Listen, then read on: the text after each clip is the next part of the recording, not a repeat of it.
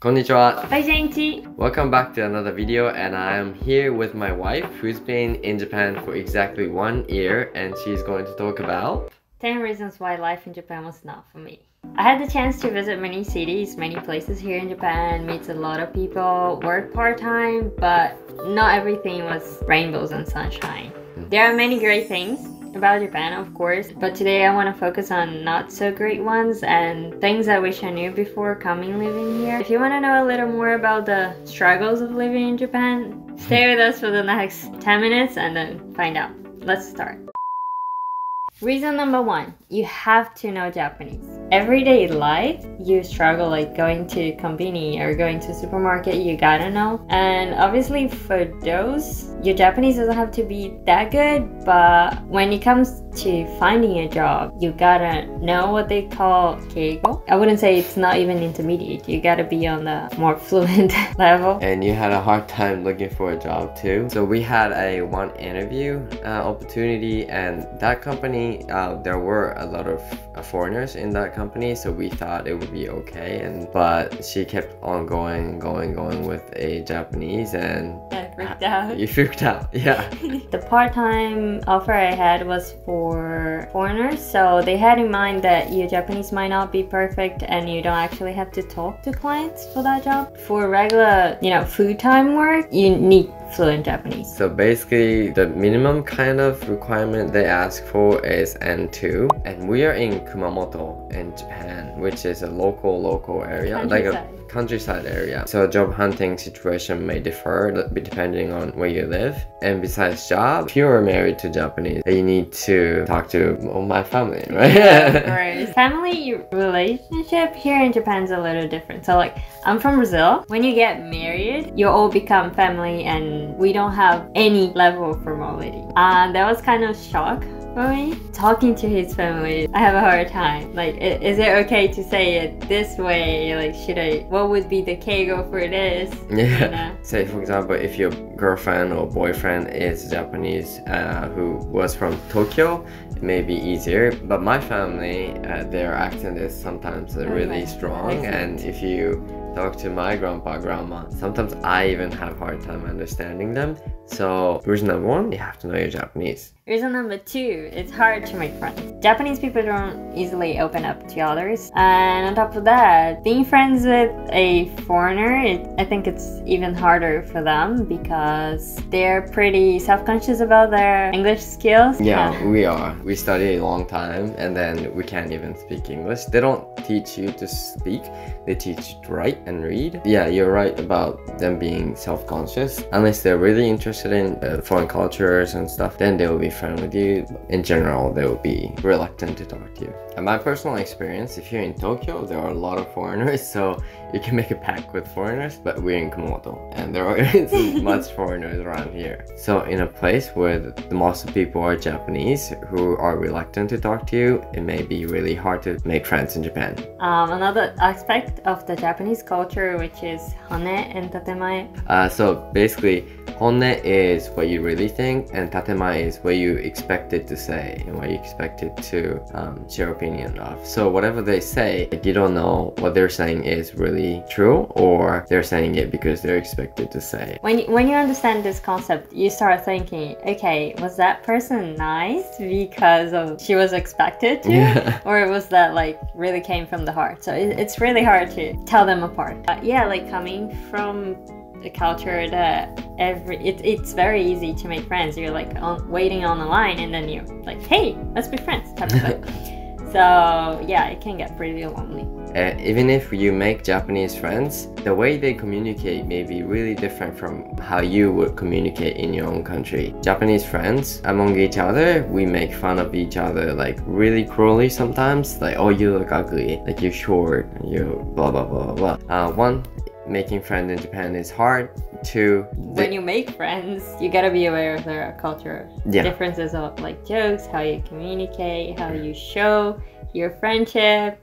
Reason number 3, Work culture. A Japanese work culture may be really different from where you're from. It can be really demanding and hours are really long, and there is hierarchy and level of respect you have to show to your coworkers and your boss. What is expected from you may be really different from your culture. One good thing about Japanese companies are that it's stable and you typically don't get fired. So that is one good thing about working for Japanese companies. In terms of discrimination, you had one experience. I chose to change my name. My name was changed after I started working. First of all, like, you gotta know that in Japan they use your family name to call, mainly at work, since it's like strictly professional.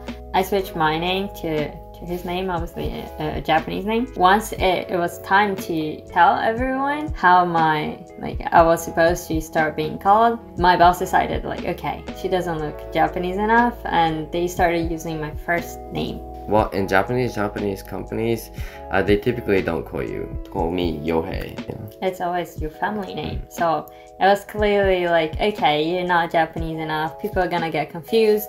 So you must keep your foreigner name. So let's use your first name. Because you look more like Hellen. Yeah. Reason number 4, bureaucracy. Paperwork. A lot of paperwork. To do anything here in Japan, mainly like as soon as you arrive, there's so much paperwork they have to sign, and like we had an even harder time because of the marriage. Yeah, it was a lot of stuff. Getting anything done here, credit card, making a bank account, moving, it's a headache. Yeah. And to go through those documentation process, you need what's called inkan, which is a name stamp. If you're a foreigner and you don't have Japanese names, they don't sell those stuff in a regular store, and so you have to have that customly made. Just bureaucracy. Even for Japanese people, it's really mendokusai, and for foreigners it's even harder. Well, you went one by yourself, and to make sure that they speak English, I called them. Is there anyone who speak English in this office? And they said, yeah, there is, if it's simple English.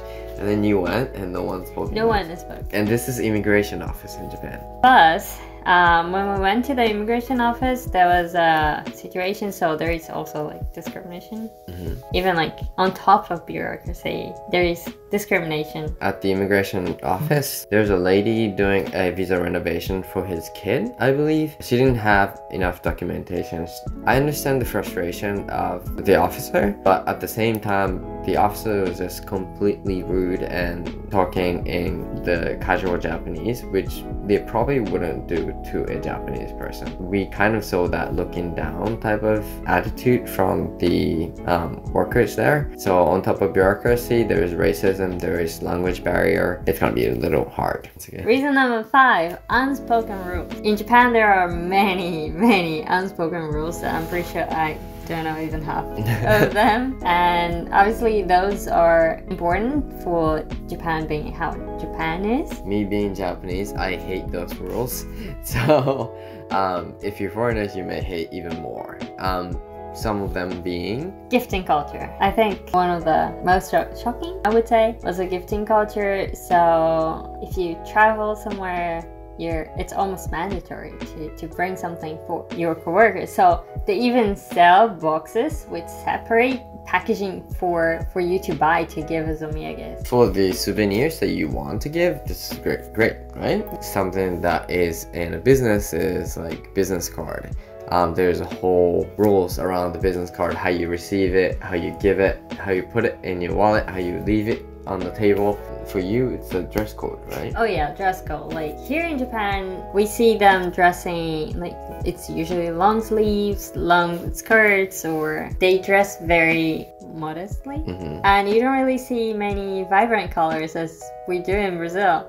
So whenever you wear something different, you very looked at. In Brazil, it's a very hot country, so we usually go around with wearing like shorts. Well, you can, but people stare. Yeah, so another thing would be the loudness, like how loud you can be in a public space. As many of you may know, like you're not allowed to speak on the phone or like loudly chat on the, I'd say, inside the subway, inside the train, supposed to. People will look at you, and it's not very polite, not very good. In Brazil, we don't have the culture of bowing. Obviously, it's hard to have a grasp of how deep you should bow. Like, I was always scared of like, okay, how far should I bow to show his mom that I respect her? Like, obviously. This is a phone bow.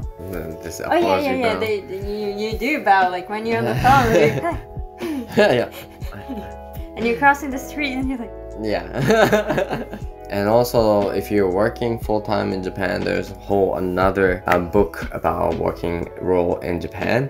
You cannot go home earlier than your boss does. You don't typically say no to drinking. And in case you go drinking with your coworkers and your boss, there's a whole rule, like your boss is supposed to sit here, you're supposed to sit here, how old you are compared to your coworkers. Oh, I'm older than him, so I'm gonna sit here. Basically, there's just many unspoken rules. And yeah, if you want to survive, if you want to make friends, if you want to be respected in your workplace, you have to follow them. You have to figure out, or like maybe someone tell you. I don't know, someone kind. Yeah. Reason number 6, finding job. Yeah, that one we talked about it before, but my experience was, I mean, I'm still unemployed, so that tells a lot about it. The main barrier, I would say, is the language, but all of the job offers that I saw, you gotta have at least a bachelor's degree. A big advantage of Japan, if you have a degree, no matter what kind of degree, they don't really care about, and you can go to any area you want. My native language is Portuguese, but I'm pretty sure I wouldn't be able to find it if I only had Portuguese, so English is also a requirement. You also have to make Japanese style resume, which is like, if you don't have guidance, it may get tricky. Interviewing process, the whole thing being Japanese, you gotta grasp a lot to be able to find a job, which I'm still trying to. Reason number 7, natural disasters. I mean, Japan is pretty known for having so many natural disasters, including earthquakes, tsunami, volcano eruptions, typhoon. So basically they have everything here. Coming from a country that doesn't have natural disasters, it's pretty scary. Like, you feel your legs shaking. It's so weird. I've never had experienced anything like that. And whenever it happens, I don't know, like, is it gonna be a big one? Should I run outside? I feel that I don't have any preparations. Like, kids here in school, they have trainings, they have all that, but I don't have anything. So it's on the back of my mind, like, what should I do? Would I be able to react correctly? Like, would I die? It happens quite often. It's like once in 2 weeks. It is frequent. If you're not used to it, it may be really stressful for you. So you gotta be ready for all those situations. For preparation, we made a video about it, so we can put it in the comments below. Reason number 8, you're gonna miss your home food. For sure. Japanese food is amazing, and no wonder I gained 4 kilos when I got here. Eventually you're gonna miss the food you grew up with. In Tokyo, you may be able to find some restaurants with your home country food, but be aware that also it's gonna be adapted to Japanese taste buds, and it's not gonna be like perfectly the same. Us living in the countryside, there is no Brazilian restaurant here, and we had to go to Nagoya. Like, even grocery stores, they don't have many options. I don't cook any Brazilian stuff at all here. When we find Brazilian food restaurant, it is expensive. They're not gonna have the minor food from your country, but it's just gonna be the most popular one from your country. So depending on where you're from, it is going to be really hard for you to find your country's food. Reason number 9, bugs. We live in a countryside and there are so many bugs. The main issue for me are the cicadas. They are huge. So we have a backyard, and I don't really even go there during summer because for sure there's gonna be semi. It's a no-no for me. For me, there are a lot of mosquitoes, and I get mosquito bites because I'm blood type O, and they love O type. Cicadas, it's huge, and they pee on you, and they're everywhere. There is a lot of nature, a lot of insects as well. So if you're in Tokyo, you may not see as much. If you're in the countryside, for sure you will find a lot of bugs. Oh yeah, we've seen some roaches. It was inside a cup, and I turned around was roach inside. Oh yeah. Bugs.